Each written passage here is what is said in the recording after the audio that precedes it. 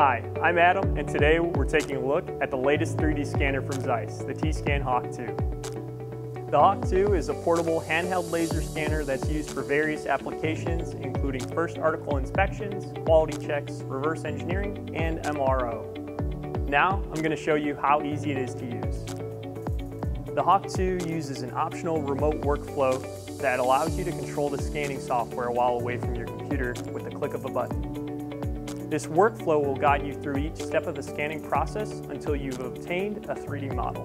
The first step in the scanning process is to place reference points on or around your part and then capture the reference points with the scanner.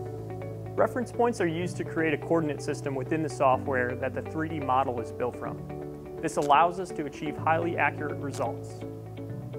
Next, we will use the cutout background plane feature, and the software will automatically create a background plane that will remove any unnecessary data, such as our table. From there, we can now begin scanning. By pressing the trigger, the Hawk 2 will start capturing data from your part. The projection of the blue lasers allows us to know where we are scanning, and when the red crosshairs are touching, we know that we are holding the scanner at the correct distance away. To scan the part into a model, simply move the scanner around the part and reference the software to determine what still needs to be captured.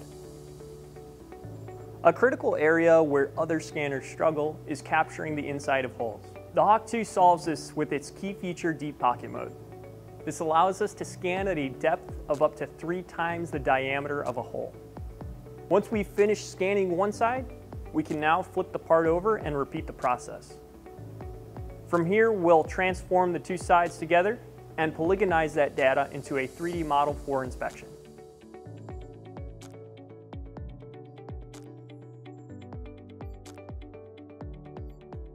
Thanks for watching our video. For more information about the Hawk 2, or if you would like to register for a free demo, please contact us at inspectionengineering.com.